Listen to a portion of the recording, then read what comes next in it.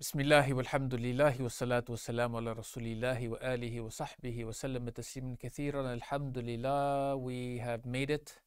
This is the 30th and final Ramadan session with regards to these chapters that we started at the very beginning.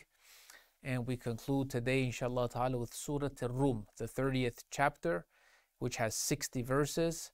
And its name, Rum, being basically the Byzantine Empire. We're told Al-Imperatoriyatu Rumaniyatu Nasraniyatu fi Sham.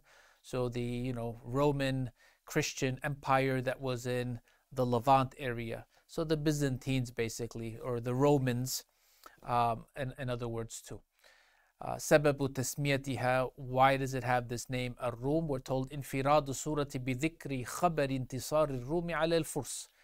Because it is in this chapter that Allah Rabbul Alameen, in the only place that He actually makes a declaration, a prophecy that the Byzantines are going to basically overcome the Persians in these fights and wars that they've had, that they're going to win this next time. We don't know of any other name with regards to this chapter. It is just that, and we don't have anything of the verses why they were revealed or the chapter as a whole, but we do know that it's a Meccan chapter. And as far as its virtues, the only virtue that we do have of it is that it's from the Al-Mathani, those chapters that are less than 100 verses, which means that they're repeated, they're recited a bit more frequently, more often. The correlation of the beginning of the chapter to the end of the chapter, we're told Al-Hadithu an intisari Rum وَتَحْقِيقِ وَعْدِ اللَّهِ عَزَّ وَجَلَّ, that it's about the Romans or the Byzantines defeating the Persians and Allah Ta'ala's promise being fulfilled, being true. فَقَالَ فِي فَاتِحَتِهَا أَلِفْ لَامْ مِيمْ غُلِبَتِ الرُّومُ. So Allah Rabbul Alameen begins the chapter by saying Alif Lam Mim. The Romans were defeated, or the Byzantines were defeated. وَقَالَ فِي خَاتِمَتِهَا فَاصْبِرْ إِنَّ وَعْدَ اللَّهِ حَقٌّ.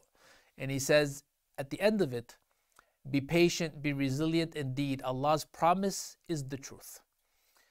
As far as the relationship to this chapter with Al-Ankabut, which preceded it, the spider, we're told لما ختم الله سبحانه وتعالى العنكبوت بمعية الله عز وجل للمحسنين بقوله وإن الله مع المحسنين.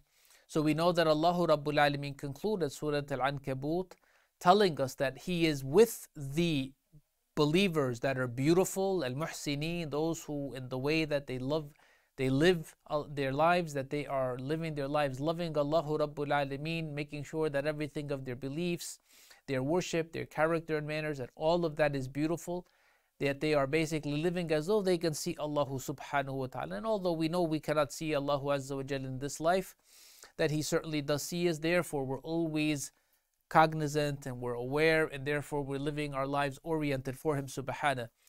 He says subhanahu then with regards to, if that's how he concluded Al-Ankabut, then this is how he begins Surah Ar-Rum. ذَكَرَ فَرَحَهُمْ فِي مُفْتَتِحِ الرُّومِ بِقَوْلِهِ وَيَوْمَئِذٍ يَفْرَحُ الْمُؤْمِنُونَ بِنَصْرِ اللَّهِ. So Allah Rabbul Alameen mentioning that He is with the believers at the end of Al-Ankabut, He tells us at the beginning of Surah Ar-Rum that the believers will be happy, that they will celebrate due to Allah's victory, meaning the victory that Allah grants the Byzantines, the Romans, over the Persians. And therefore we see, subhanAllah, the connectedness.